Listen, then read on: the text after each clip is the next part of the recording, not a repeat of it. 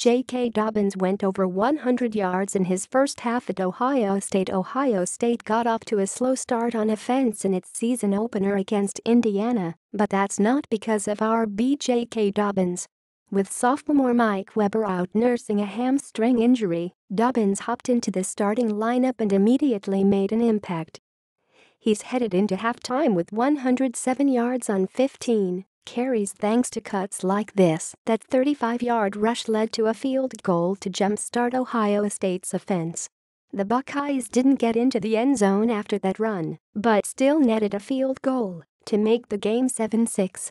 This run put Dobbins over 100 yards and led to a 1-yard touchdown run from Antonio Williams to cut Indiana's lead down to 14-13 entering halftime.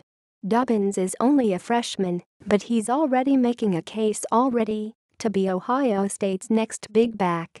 Mike Weber rushed for over 1,000 yards last season, and his hamstring injury probably won't keep him out for too long, so it's not like Dobbins is just going to take over.